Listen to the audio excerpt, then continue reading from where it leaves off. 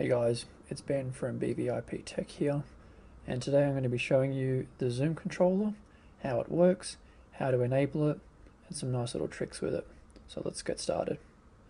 So first off, you can see on my screen I've got this little joystick. That's the Zoom controller, and if you press on it once, just touch on it, it brings up the Zoom menu. You can change between window and full screen zoom. You can change your color filter if need be, hide the controller, and just using the bar across the bottom you can zoom in and out. Now I don't find that very handy, but what I do is you can double tap on the thing and it zooms in and out, and then just touching on the controller, move your finger and you can zoom around the screen. So nice and easy way to get around without having to have 3 fingers on the screen at a time. Now to quickly zoom in and zoom out, you can press on it once, then hold, and slide your finger up and down the screen to zoom in and out. Double tap to get back out. Now if you've got a device that has the 3D touch capabilities like a 6S Plus like I have, it makes the Zoom controller so much better because you can 3D touch anywhere with the controller and quickly zoom in. You don't need to double tap to zoom in and use 3 fingers on the screen to move around.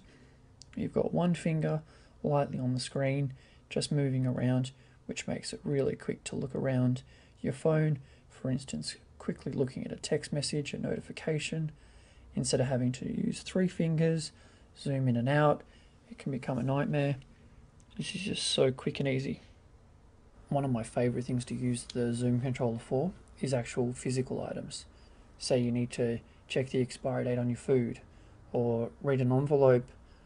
There are buttons on your TV remote, whatever it may be. Even if you're out at dinner and you want to quickly scan through the menu instead of having to get someone else to read it, or the old way of taking a picture, going into your camera roll, filling up your camera roll with all these screenshots of things, is go into the camera with 3D touch.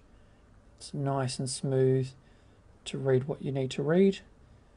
Don't have to worry about pinching in, moving the camera around because it gets out of focus. It just becomes really annoying. Now I know there is a magnifier option in the accessibility, but I prefer to keep the triple tap to turn voiceover on and off quickly, just because that's my personal preference. So I find having the Zoom controller a much better way around that. Okay, so finally what I'm going to do is I'm going to show you how to enable and disable the Zoom controller. There's 2 ways you can do it. The first and the easiest is 3-finger triple tap on the screen will bring up the Zoom controller menu. You can just click on the bottom option to hide it, and if you want to enable it, 3-finger triple tap again. The other option for the first time is you can go into Settings, under General, then Accessibility. Now it's under the Zoom section, and in the middle you can see Show Controller. Once you toggle that on, you'll also get the idle visibility. Now what that will do is, you can see on the screen the Zoom controller has gone transparent, whereas once you touch it, it goes to black again, so you can see where it is. You can play around with the percentage.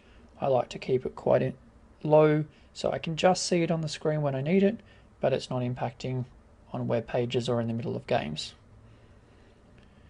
So that's a Zoom controller. I hope this was helpful for some people. If you like this video, don't forget to like and subscribe.